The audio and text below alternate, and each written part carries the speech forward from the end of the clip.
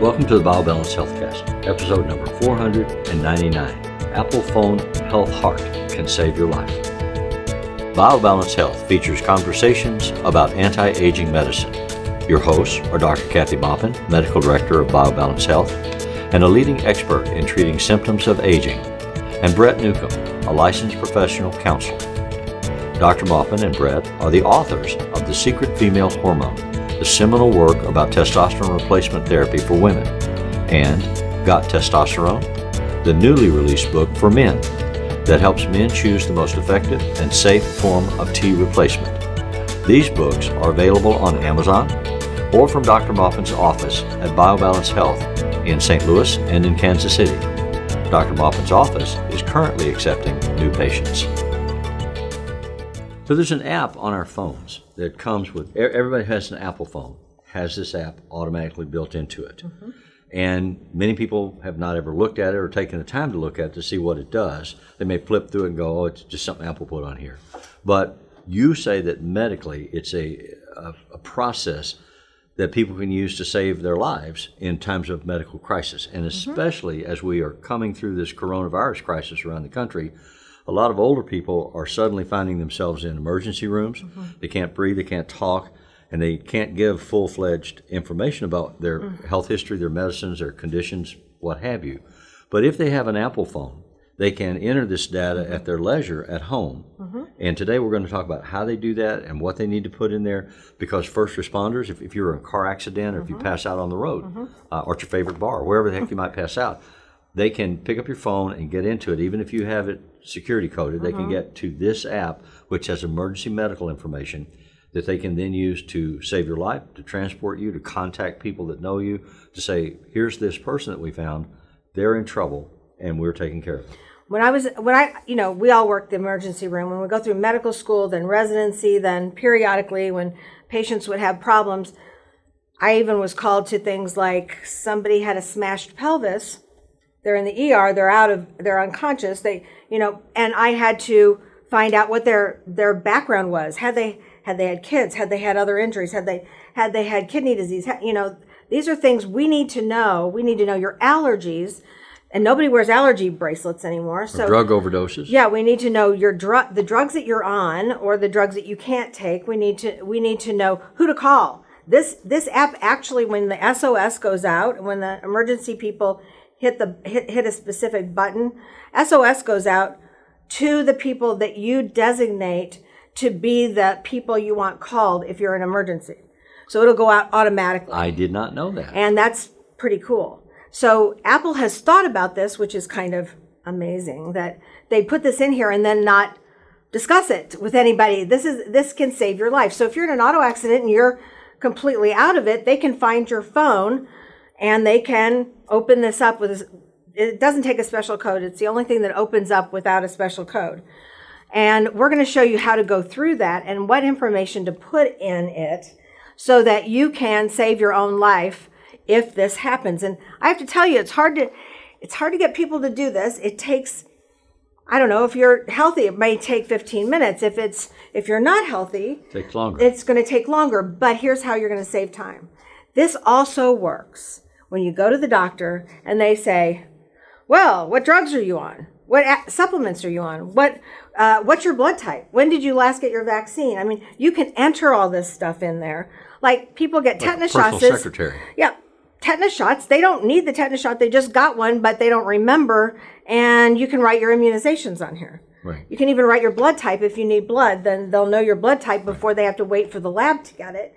Or if you just had a CAT scan, they know you just had a CAT scan. They can compare them. I mean, this makes your medical care so much better. It is shocking how much this can do.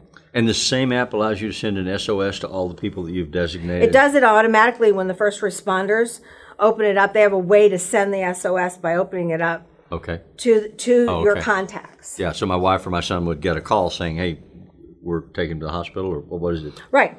We're taking and which hospital? Yeah. So they can send the SOS out for you. Wow. So this is, interestingly enough, you can also take pictures of the pages of your advanced directive for, I want to be on a respirator, I don't want to be on a respirator. That's These so are the critical conditions. right now. These are the people who can decide if I'm going to be on a respirator. you can put that into your phone as well.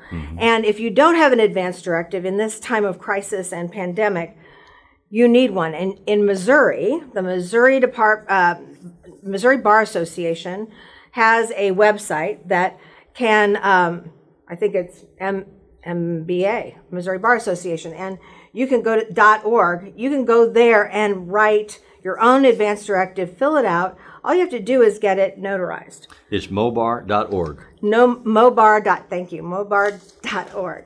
Yeah. And that they may be one of the few states that has made it such that people can do their own advance directive, right, which I think is extremely helpful. Dudley McCarter, our friend Dudley McCarter, is the one that did that. Really? He Good made for it Dudley. easy for all the people in Missouri to have their own advance directive. But you have to have the paper. When your family comes, you have to have that on paper. But they should see it so they can make some decisions. Preliminary emergency decisions. Right. And I've been reading throughout this coronavirus crisis, medical doctors, hospital ER specialists who are saying we are getting so many elderly people here who haven't even talked about this. And if we put them on a ventilator and their system starts to fail, heart, kidneys, lungs, we need to make a decision, but we can't talk to them, and they haven't talked to their family, so we don't have any directives. So they get put on a respirator. And they may not get what they want. And so they're saying, you need to talk to your family members, people that are important to you, that are close to you, and tell them what you want done in given circumstances. Write it down. This mobar.org will give you the forms that you need if you don't already have them. You fill those out, sign them, and then leave copies at home, tell people where they are, so that if you are ever taken to the emergency room, you can bring that paperwork in, and then the hospital can legally do what you have asked be done, or not be done, depending on the conditions of your life. And let me make you feel a little better. It doesn't mean you can't be put on a respirator for anything. Right. If generally you get to choose or say, I only want to be put on a respirator if I'm brain dead. If I have no brain function. I don't want to be put on a respirator if I'm brain dead. Right. I don't want to be put on a respirator if I'm brain dead, or I want to be taken off if I was put on one. Right. If I don't have any brain waves. Terminate that. So generally, it's not that you can't get a respirator for something that is reversible. That's not what it says, and you can specify. Okay. So I've been on a respirator. It's no treat, but I'm glad they put me on it, and I'm glad I got off of it. I was listening to a doctor talk the other day about a person that he had was in his 80s. His lungs were failing, his kidneys were failing, something else was failing, and the doctor needed to tell the family, this guy's dying, and we're not going to be able to stop it, but he's on the respirator, so we can keep him going for a while. What do you want done? But the man had to die alone. His family couldn't be in the room with him, and because of the coronavirus, exactly. And so he said, my hands are tied. I can't unplug anything without documentation and permission from the family. And they didn't have it. They never talked about it with Grandpa, And well, you need to, and every copy that you give to your kids or to your friend who's a doctor or whoever has to be notarized. So you have to bring in all the copies that you filled out and everybody signed, and have it, and it has to be notarized by somebody. I mean, don't they do it at the post office? I mean, we have our own notary. I don't know. But there's notaries at usually every business and banks. So it may be a small cost, but still, this could determine whether you're not in limbo, because that's a different word for some people, but I mean, not able to think, but still kept alive if you don't want to be. Well, and then the big question, it's a judgment question for the physicians, is can this person come back to normal quality of life? And you have a right to say, if I can't have a normal quality of life, I don't want extreme measures taken to maintain my body. If you do want that, you have a right to say, I'll do everything you can do. I want to stay here as long as I can, no matter what the conditions are. But you have that legal right. You can offer that legal right to certain people that you designate, and they can speak for you if you're unable to speak for yourself. Yeah. So, and we recommend that you do that. I mean, advanced medical directives are things that you need to fill out. Check with your state's Bar Association and see if they've done what Missouri has done, because that was ahead of anybody else. That's probably been 10, 15 years, but maybe every state has that. Their Bar Association may offer that. But this is the way we wanted to encourage you to do this. I mean, there's a couple other things that are on there that we're going to go through, but basically you can have your blood type on there so you can get a blood transfusion. You can also have your organ donation status there. Okay. Because if you are an organ donor, it may be on your license. Your license may be smeared, maybe in your wallet in the locker somewhere. Yeah, somewhere else. And so at least most people have their phones with them at all times. And so that will have your organ donation status on there so that someone can use your organs when you pass away. So that's important. But I wanted to walk through what you do first. So we're going to put up on the screen my phone, my apps on my front page, and I always want this on the front page so they don't have to go looking through 300 apps to get it. So it should be on the front with your texts and phone. So it's a white box like what you're shown with a red heart in it. You hit that, and I have to actually, when I don't have my phone in front of me, I have to actually go through this. So you hit the app with the heart. It goes to something that's called Browse, and it has your picture or your initials up on the right-hand corner. Your right hand is over here, and you touch the picture or your initials. When you touch that, it opens up something with your name on it. You have health profile, medical ID, organ donation. So health profile, you touch that, and under the health profile, basically it's your contact information. Mm-hmm.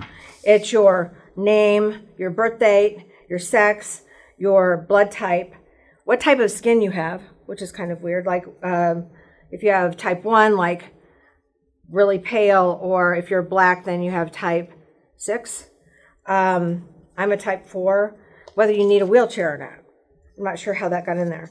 Anyway, so when you're done with that, you go back to this initial screen, and then you hit or you touch medical ID, and that's where most of the information is. And in your medical ID is your birth date, your age, they figure your age, and if you're an organ donator at the top. Then it says medical conditions. You should fill that in with every medical condition that you have. And I filled it in with my medical conditions and the medication I take for it. Then the next category should be your, I didn't print all that, should be your medications. Fill in medications, fill in your allergies, fill in supplements and dosages of everything, your doctor's name, your doctor's phone number. Contact information. Mm-hmm. And all of that should be filled in. Then it asks for contacts that you want to have called. Okay. If you have an SOS, so those are entered in there. So anything you want them to know. I put my immunizations in because I forget how long ago I had my tetanus or my measles, mumps, rubella, or because you have to have boosters on all those. So I use this to go back and go, oh yeah, I already had my tetanus. That saves you a tetanus shot when you go to the hospital too, because they always give you one if you can't remember. Well, like my wife is allergic to tetanus. Right. So if she's unconscious and they think, let's give her a tetanus shot, that could really create a problem. Right. If they don't have that information. So allergies are really important. Absolutely. So, and you could also write a note on there you can write where you have your advance directive, where you've kept it, in your home. If it's scanned onto your lawyer's phone. office or wherever it is. Right. Mm-hmm. Mm-hmm. So, and then you go back to that front page that has the 3 different categories, and then you go to organ donation, and you decide whether you want to donate your organs, and then you fill that out, and it has it on there. For some hospital records, you can actually go to the hospital and use this to get your hospital records transferred to your phone. Now, I've never done that. I don't have hospital records in the last 10 years, thankfully. So basically, that's it, and then you've got all your information. If you're not sick and you don't have a lot of problems, then this doesn't take much time. But if you're on multiple medications or if you have multiple problems, then this might take a while. You say when you if you decide that you want to be an organ donor, you put on that you want to be an organ donor, but you can also, in that same section of the screen, register with an organ donation company. Right. So they will be notified that there's a possibility of available organs. Right. Should that become the case. And, Not before. because it saves time. Honestly, when they know that they're going to turn the respirator off, that's about when they decide. But then it's not like this will not make them turn your respirator off. Yeah. That's the fear of everybody. Oh, A they're lot going of to people turn my they're respirator. going to take because they want to harvest my organs while they're still in good shape. Honestly, if you're over 50, they really don't want them. But I still put them in there because they may need like my mother had got lenses for her cataracts from a donor. Right. So, and now they have lenses they make. Right. So they're not from a donor, but they have other things that they can use from human beings. So it's helpful for other people, and you can feel good about promising that if you are in that situation, something good would come out of it. As a counselor, talked to a number of people who had relatives die, especially younger relatives die unexpectedly, who were organ donors, and they took real comfort from the fact that parts of that individual lived on and saved other lives. That's right. So they were able to reframe that as having some meaning in what felt like a meaningless circumstance. Right. You know. And I think and it did. It did. It helped save people's lives. I believe that. And it's very important. And they believe that. And so I think that more of us should think about that. More of us should think about that. Depends on what you die up to, whether they can use them.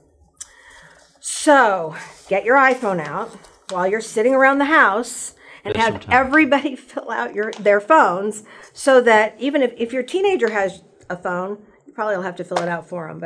Or a husband. You may have to do that as well. I'm probably going to have to finish my husband's. He barely put anything in. So, but it's also important. Your doctor may just go, hey, just give me that list and let me look at your meds. Saves you time there where his time, your time, but more time for you to ask questions, more time for you to be informed in that visit. You don't have to spend your time in a litany of medications and supplements. You have them right there. Well, it's just better to be prepared. You know, you always say hope for the best, but prepare for the worst. You always have to have fallback plans to handle contingencies and emergencies. And this is one that if you have an iPhone, is available on every iPhone for free. Now, if you don't have an iPhone, I don't know how the Android systems work, if they have a similar app, but they certainly should have, and you should look at your Android phone and see if these things are on there under a different name, but the same. And these come with the phone. This isn't something you have to download. It's on the phone when you buy it. Yeah. So please do yourself a favor and do a favor for all of the emergency people and doctors and nurses who are taking care of you so that you get the best care possible, and fill this out. And hopefully all of them know to just hit the button and get your medical information. Be well. Thank you for listening. Email your questions or comments to podcast@biobalancehealth.com. You can find the BioBalance Healthcast on iTunes and on YouTube. For more information about bioidentical hormone pellet therapy and other reverse aging solutions, visit biobalancehealth.com or call 314-993-0963. You can find Dr. Maupin on Twitter @Dr. Kathy Maupin and on Facebook at facebook.com/biobalancehealth. Find Brett Newcomb at brettnewcomb.com.